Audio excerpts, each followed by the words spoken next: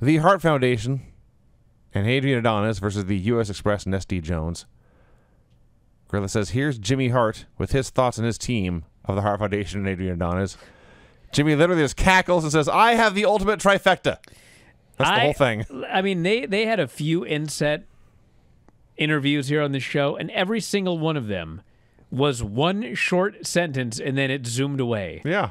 I was like, what the fuck was the point? Like, probably on the first take, too. Yeah, are these guys sitting here doing, 50 localized promos, and then they got to throw in some fucking random line about something? Just a waste of time.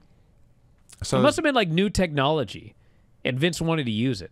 We can have Jimmy cut a fucking promo in the corner of the screen during a boring match? Let's do it. So we have the Heat and Rotunda briefly. He tags in SD. We immediately go to a six-way. Brett elbows SD Jones. Adrian gets the Goodnight Arena, and he wins. Frenchie Martin had a better match than this. I did think that Adrian looked good in there.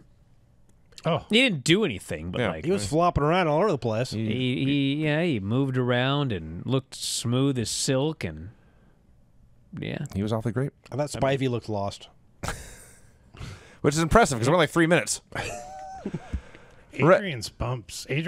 He's such a big man, and he takes bumps so smoothly. He was spectacular. Yes, he's fantastic. He's out of this world. Resnick interviews the Rougeaus. The World Wrestling Federation and Hulk Hogan are the best thing to happen in wrestling. We won the tag titles. Happy holidays. Don't drink and drive. Happy holidays. It's not even that. It's like they do this interview, and then I think Ken was going to ask something else, but then Jacques says, "If I may say one more thing." I was like, man, this must be important. What one thing could he possibly want to say? And he said, it's the holiday season. And we would like to ask that none of you drink and drive.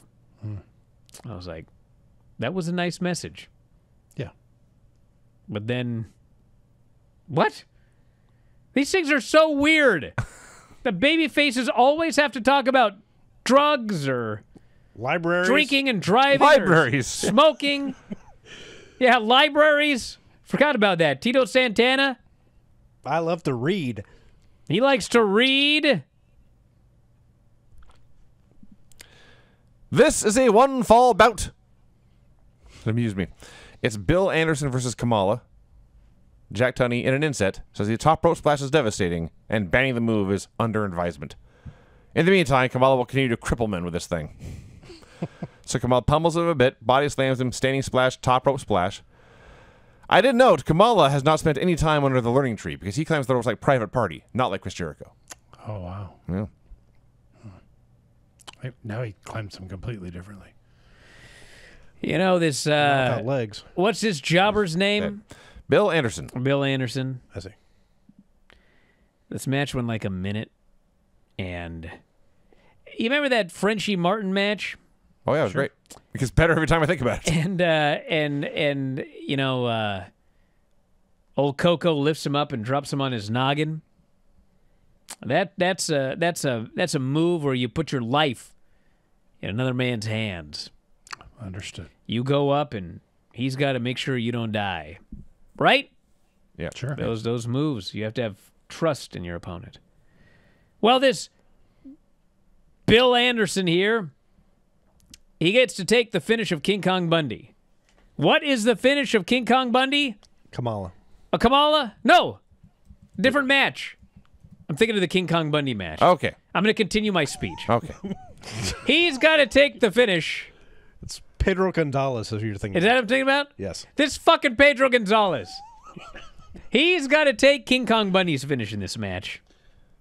And what is King Kong Bundy's finish, I ask you all?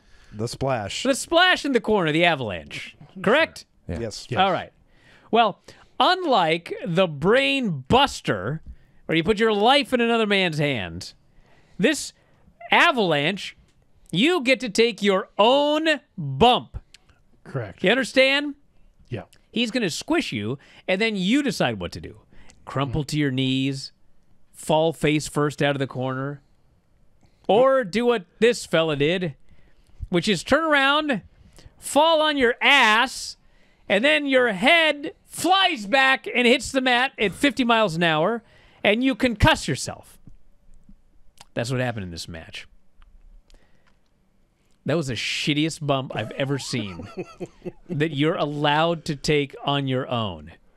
Like, normally you'll land on your ass and hit your own head when someone else gives you a Alabama slam, tree slam, whatever the fuck. This guy got to choose anything he wanted to do in the world after he got avalanched in the corner. And he chose spin around, fall on his ass, snap his head and neck back, and perhaps concuss himself. So, I hope he's all right. Remember that one time when Flair was, I can't even remember who he's in the ring with, but he got punched and he like marched in place, stuck his head up in the air and spit, and then did the Flair flop. I do remember this, actually. Ridiculous. Yeah. The most ridiculous and awesome thing all at once. And I cackled and cackled and cackled, and I think about it often. Resnick interviews Jake Roberts, who says to always expect the unexpected. He does things different, never boring. That's certainly true. Resnick points out, you have challenged Randy Savage for the Intercontinental title. I thought you respected this man. Jake says, I respect no man that I face in that ring. It's a business, my man. I step up front, take what I want, and the rest I destroy. It's Jake. It's always great. So Kamala's opponent, Bill Anderson, is still getting stretchered out. And Kamala wants to oversee this. Make sure his opponent is taken back safely. So he's walking like next to the stretcher. Is that what he wanted to do? Safely. Or eat him. I got to make sure this guy gets to the back He was safely. hunting his head. Yeah, yeah. So Bundy is coming out for his match, and Bundy and Kamala have a gut-to-gut stare-down. Neither guy wants to move. It's getting testy. I don't think they were able to move. Yeah, no there room wasn't in enough there. room in the aisle. Well, eventually, the managers negotiated a peaceful passage. Like, what the hell was this for? Did they do King Kong Bundy versus Kamala? Well, they might have done it on the road. Apparently, or there were something. house shows. There's Yeah. at least one house show where this match actually happened, which blows my mind. Think about how match must. If they did it once, imagine. So the match is King Kong Bundy versus Pedro Gonzalez. Anyone want to bet on who wins now? Brian spoiled this earlier. I did. Bundy kills him, wins with the avalanche, gets a 5 count. They had a guy in the front row that just loved it. Was he also fat? Do you like seeing the fat man squish a small He man? actually wasn't fat. No, I don't know that. He had a big old stash, and he was like pointing, yeah. It's like, wow, he sure liked that 1 minute match with an avalanche finish where the guy broke his own neck. The Snake Pit with Andre the Giant. Oh my gosh. Jake calls out Andre. Andre saunters on out, smiling, happy, not a care in the world. Very unimpressed with Damien, which is funny because a few years later, Damien gives him a heart attack.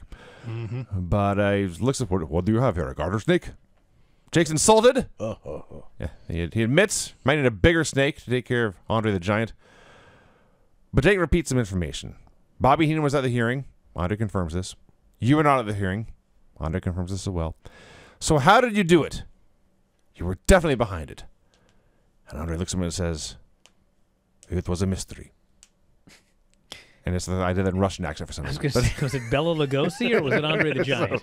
So Jake says, well, if you say it's a mystery, we'll leave it at that because it's your book, big man. Because Jake is terrified of the Giant. Thank you for watching. Make sure you subscribe to the channel and click that notify button, and you'll never miss a video again.